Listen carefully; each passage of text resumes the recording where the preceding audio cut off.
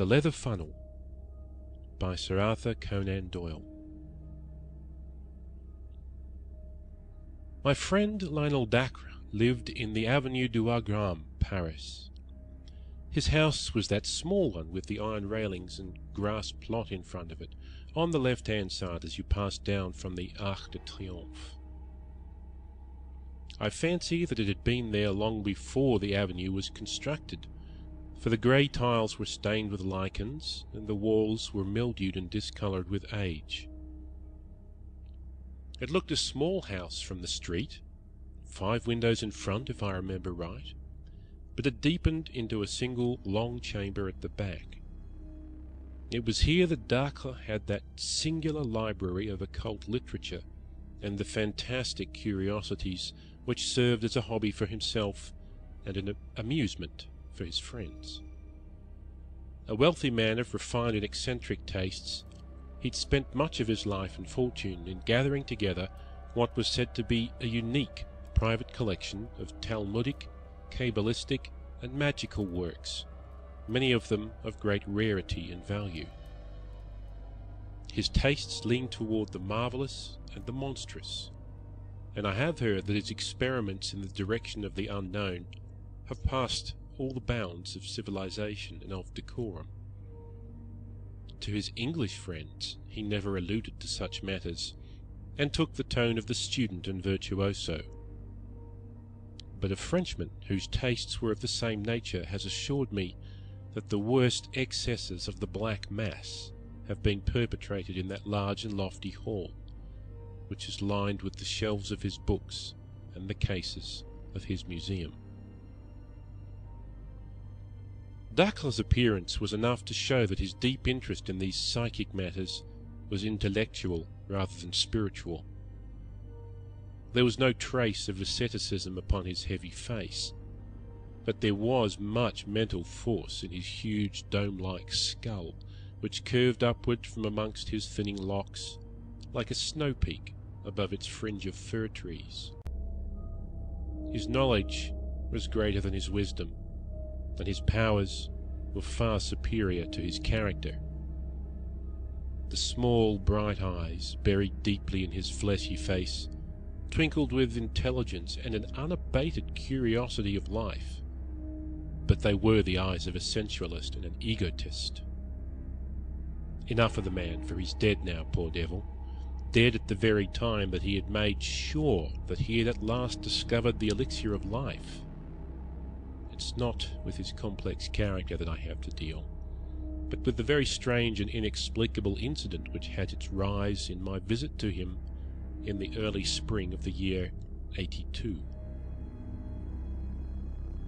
I had known Dacre in England, for my researches in the Assyrian room of the British Museum had been conducted at the same time when he was endeavouring to establish a mystic and esoteric meaning in the Babylonian tablets, and this community of interests had brought us together. Chance remarks had led to daily conversation, and that to something verging upon friendship. I had promised him that on my next visit to Paris I would call upon him. At the time when I was able to fulfill my contract, I was living in a cottage at Fontainebleau, and as the evening trains were inconvenient, he asked me to spend the night in his house.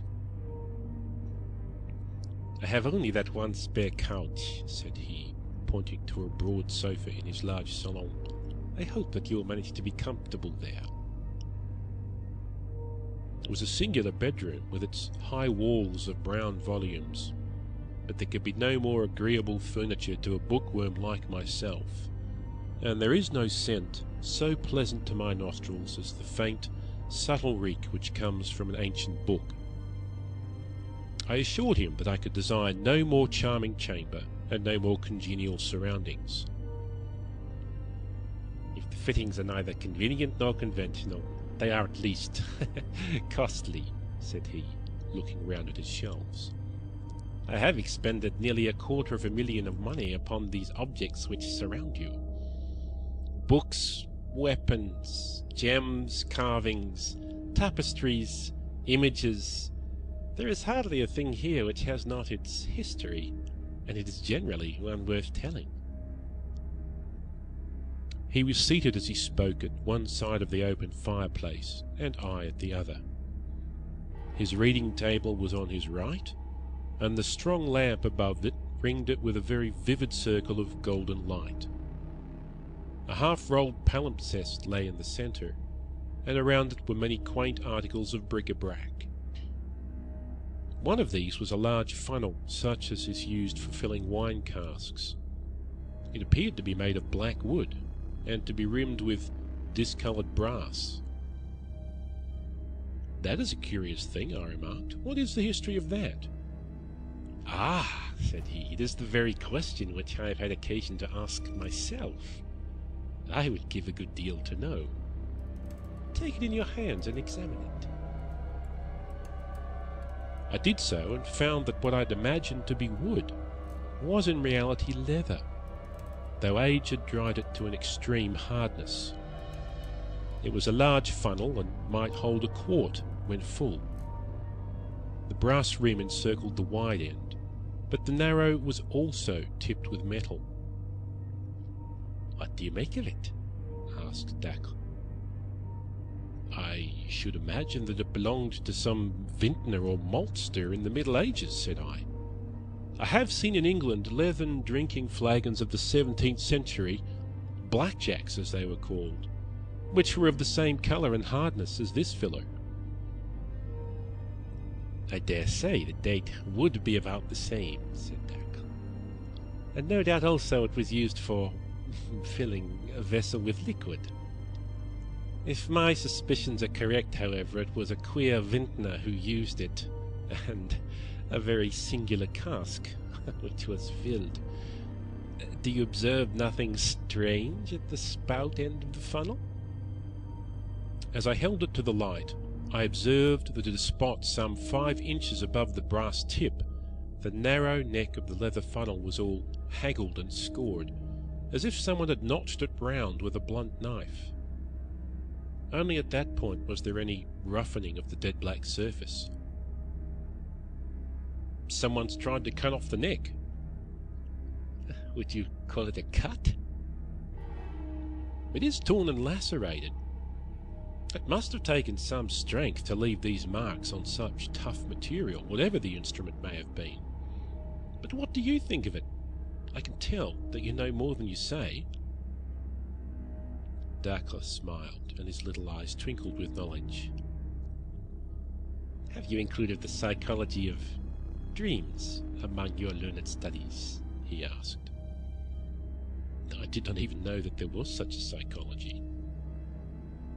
"My dear sir, that shelf above the gem case is filled with volumes from Albertus Magnus onward, which deal with no other subject. It is a science in itself." "Ah, science of charlatans!" "The charlatan is always the pioneer. From the astrologer came the astronomer. From the alchemist, the chemist. From the mesmerist, the experimental psychologist. The quack of yesterday is the professor of tomorrow. Even such subtle and elusive things as dreams will in time be reduced to system and order. When that time comes, the researches of our friends on the bookshelf yonder will no longer be the amusement of the mystic, but the foundations of a science." "Supposing that's so, what has the science of dreams to do with a large black brass-rimmed funnel?" "I will tell you. You know that I have an agent who is always on the lookout for rarities and curiosities for my collection. Some days ago he heard of a dealer upon one of the quais who had acquired some old rubbish found in a cupboard in an ancient house at the back of the Rue Mathurin in the Quartier Latin. The dining room of this old house is decorated with a coat of arms, chevrons, and bars rouges upon a field argent, which prove, upon inquiry, to be the shield of Nicolas de la Reynie, a high official of King Louis XIV. There can be no doubt that the other articles in the cupboard date back to the early days of that king. The inference is, therefore, that they were all the property of this Nicolas Delahani, who was, as I understand, the gentleman specially concerned with the maintenance and execution of the draconic laws of that epoch. What then? I would ask you now to take the funnel into your hands once more and to examine the upper brass rim. Can you make out any lettering upon it? There were certainly some scratches upon it, almost obliterated by time. The general effect was of several letters, the last of which bore some resemblance to a B. You make it a B? Yes, I do. So do I. In fact, I have no doubt whatever that it is a B. But the nobleman you mentioned would have had R for his initial. Exactly! That's the beauty of it. He owned this curious object, and yet he had someone else's initials upon it. Why did he do this? I can't imagine. Can you? Well, I might perhaps guess. Do you observe something drawn a little farther along the rim? I should say it was a crown. It is undoubtedly a crown, but if you examine it in a good light, you will convince yourself that it is not an ordinary crown. It is a heraldic crown, a badge of rank, and it consists of an alternation of 4 pearls and strawberry leaves, the proper badge of a marquis. We may infer, therefore, that the person whose initials end in B was entitled to wear that coronet. Then this common leather filler belonged to a marquis? Dacre gave a peculiar smile. Or to some member of the family of a marquis, said he. So much we have clearly gathered from this engraved rim. But what's all this to do with dreams? I do not know whether it was from a look upon Dacre's face or from some subtle suggestion in his manner, but a feeling of repulsion, of unreasoning horror came upon me as I looked at the gnarled old lump of leather. I have more than once received important information through my dreams, said my companion in his didactic manner, which he loved to affect. I make it a rule now, when I am in doubt upon any material point, to place the article in question beside me as I sleep, and to hope for some enlightenment. The process does not appear to me to be very obscure, though it has not yet received the blessing of orthodox science. According to my theory, any object which has been intimately associated with any supreme paroxysm of human emotion, whether it be joy or pain, will retain a certain atmosphere or association which it is capable of communicating to a sensitive mind. By a sensitive mind I do not mean an abnormal one, but such a trained and educated mind as you or I possess. You mean, for example, that if I slept beside that old sword upon the wall, I might dream of some bloody incident in which that very sword took part? An excellent example, for as a matter of fact, that sword was used in that fashion by me, and I saw in my sleep the death of its owner, who perished in a brisk skirmish which I have been unable to identify, but which occurred at the time of the wars of the Frondists. If you think of it, some of our popular observances show that the fact has already been recognized by our ancestors, although we, in our wisdom, have classed it among superstitions. For example? Well, the placing of the bride's cake beneath the pillow in order that the sleeper may have pleasant dreams. That is one of several instances which you will find set forth in a small brochure which I am myself writing upon the subject. But to come back to the point, I slept one night with this funnel beside me, and I had a dream which certainly throws a curious light upon its use and origin. What did you dream? I dreamed He paused, and an intent look of interest came over his massive face. "By Jove, that's well thought of," said he. "This really will be an exceedingly interesting experiment. You are yourself a psychic subject, with nerves which respond readily to any impression." "I've never tested myself in that direction." "Then we shall test you tonight. Might I ask you as a very great favour, when you occupy that couch tonight, to sleep with this old funnel placed by the side of your pillow?" The request seemed to me a grotesque one, but I have myself, in my complex nature, a hunger for all which is bizarre and fantastic. I had not the faintest belief in Dacre's theory, nor any hopes for success in such an experiment, yet it amused me that the experiment should be made. Dacre, with great gravity, drew a small stand to the head of my settee and placed the funnel upon it. Then, after a short conversation, he wished me good night and left me. I sat for some little time smoking by the smouldering fire, and turning over in my mind the curious incident which had occurred and the strange experience which might lie before me. Sceptical as I was, there was something impressive in the assurance of Dacre's manner, and my extraordinary surroundings, the huge room with the strange and often sinister objects which were hung round it, struck solemnity into my soul. Finally I undressed, and turning out the lamp, I lay down. After long tossing, I fell asleep. Let me try to describe as accurately as I can the scene which came to me in my dreams. It stands out now in my memory more clearly than anything which I have seen with my waking eyes. There was a room which bore the appearance of a vault. 4 spandrels from the corners ran up to join a sharp, cup-shaped roof. The architecture was rough, but very strong. It was evidently part of a great building. 3 men in black, with curious, top-heavy black velvet hats, sat in a line upon a red-carpeted dais. Their faces were very solemn and sad.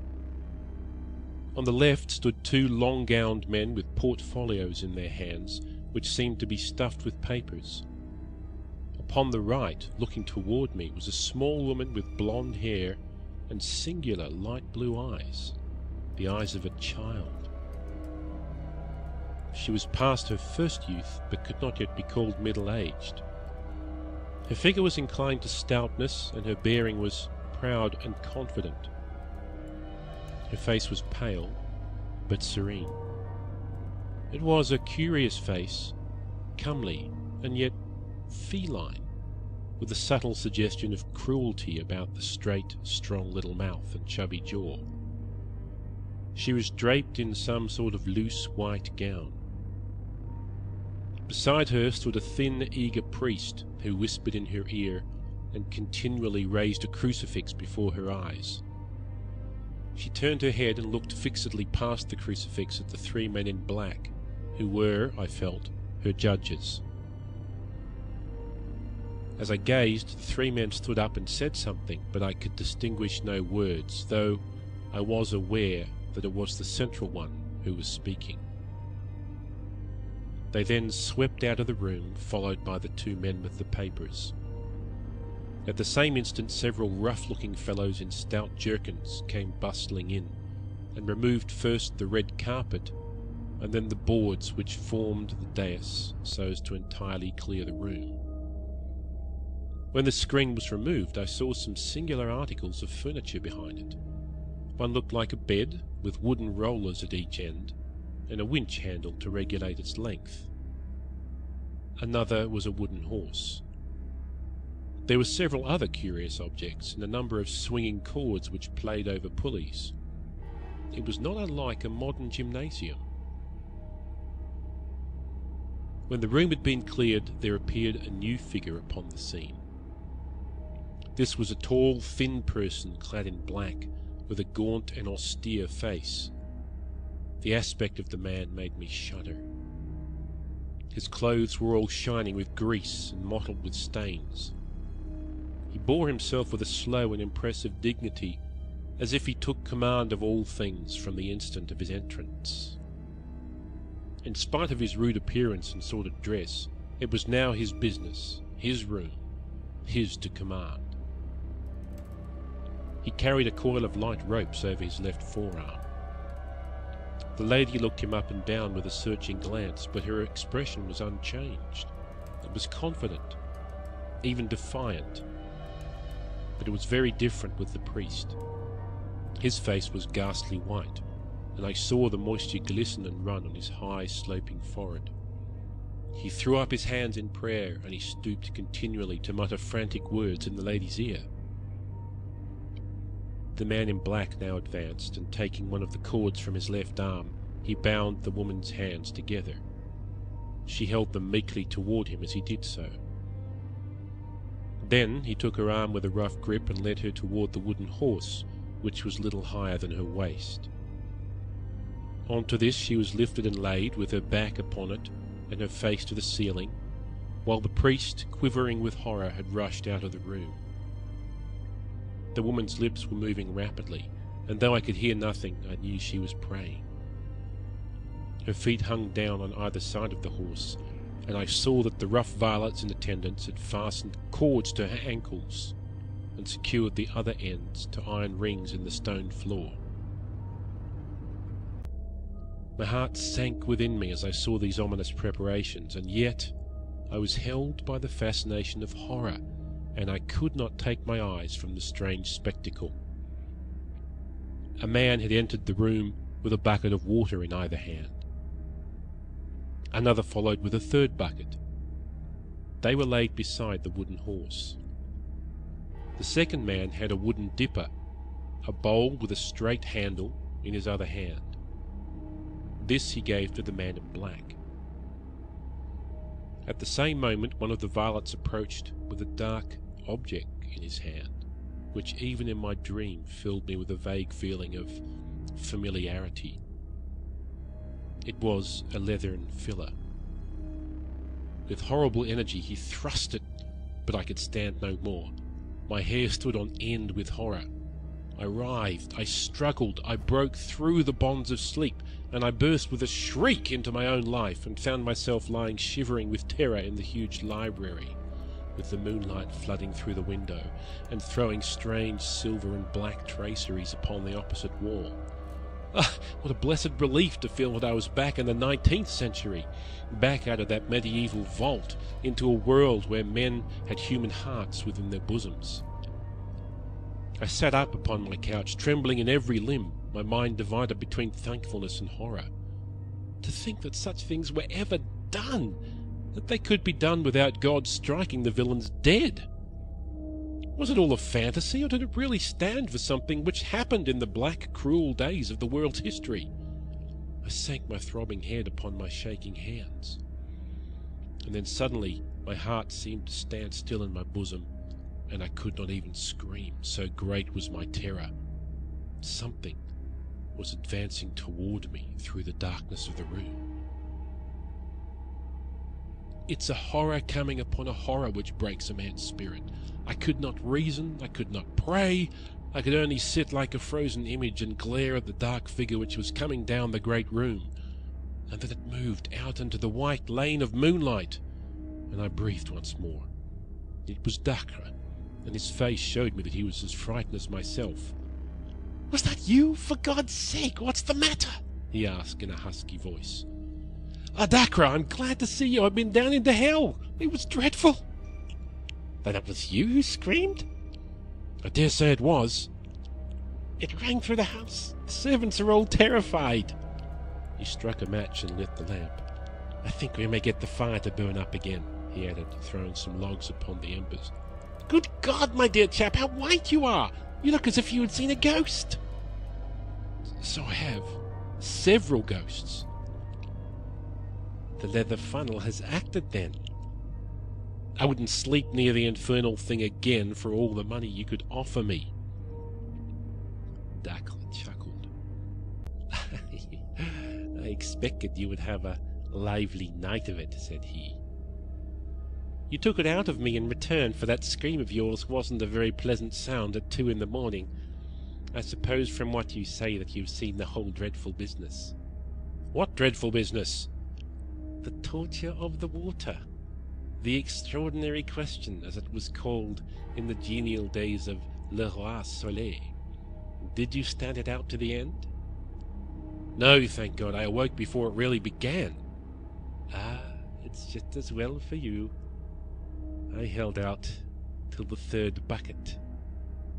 "Well, it's an old story, and they're all in their graves now anyhow, so what does it matter how they got there? I suppose that you have no idea what it was that you have seen?" "The torture of some criminal. She must have been a terrible malefactor indeed if her crimes are in proportion to her penalty." "Well, we have that small consolation," said Dacre, wrapping his dressing gown around him and crouching closer to the fire. "They were in proportion to her penalty. That is to say, if I am correct in the lady's identity." "How could you possibly know her identity?" For answer, Dacre took down an old vellum-covered volume on the shelf. "Just listen to this," said he. "It is in the French of the 17th century, but I will give a rough translation as I go. You will judge for yourself whether I have solved the riddle or not. The prisoner was brought before the Grand Chambers and Tournelle of Parliament, sitting as a court of justice, charged with the murder of Master Dreux Abray, her father, and of her 2 brothers, Monsieur d'Aubray, one being civil servant, and the other a councillor of Parliament. In person it seemed hard to believe that she had really done such wicked deeds, for she was of a mild appearance and of short stature, with a fair skin and blue eyes. Yet the court, having found her guilty, condemned her to the ordinary and to the extraordinary question, in order that she might be forced to name her accomplices, after which she should be carried in a cart to the Place de Grève, there to have her head cut off, her body being afterwards burned, and her ashes scattered to the winds.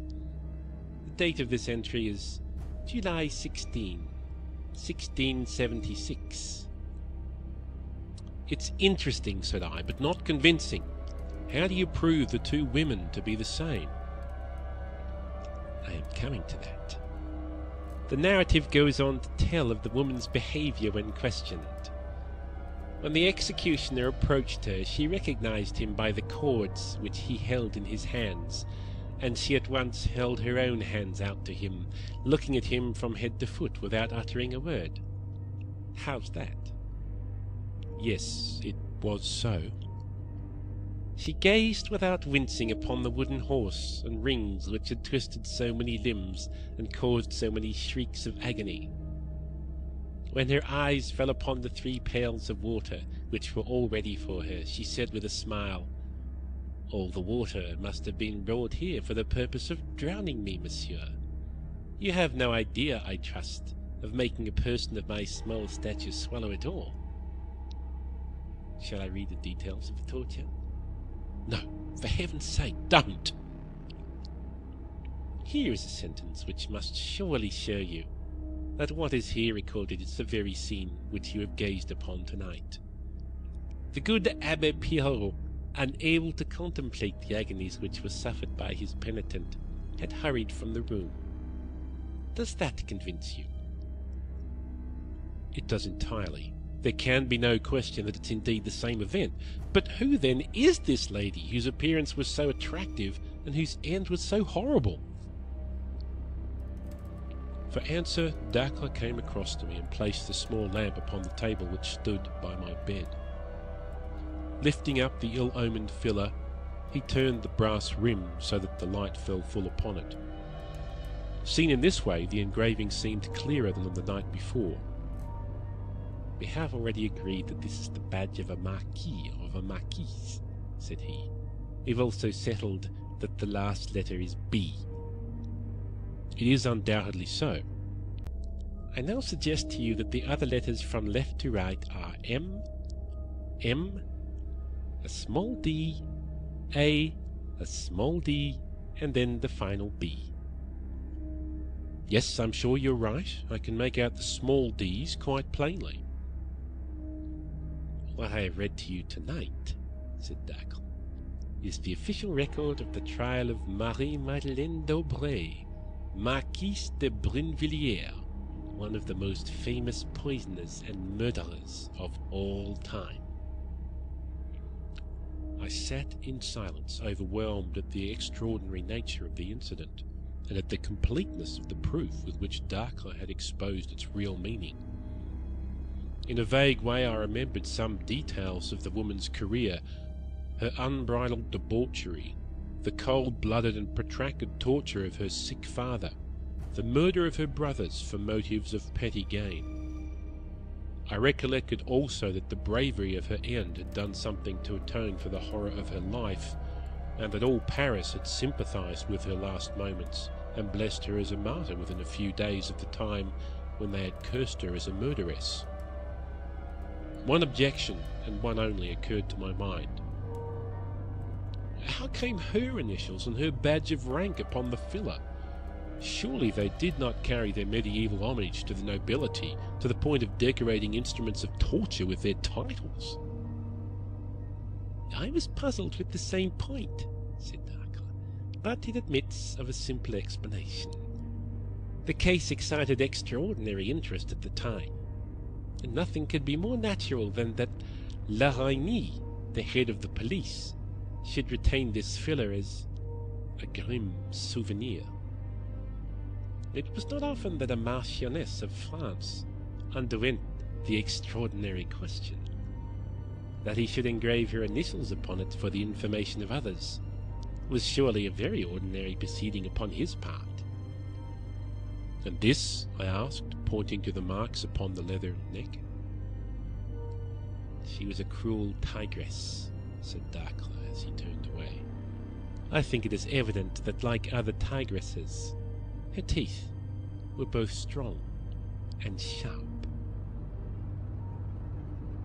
End of the leather funnel.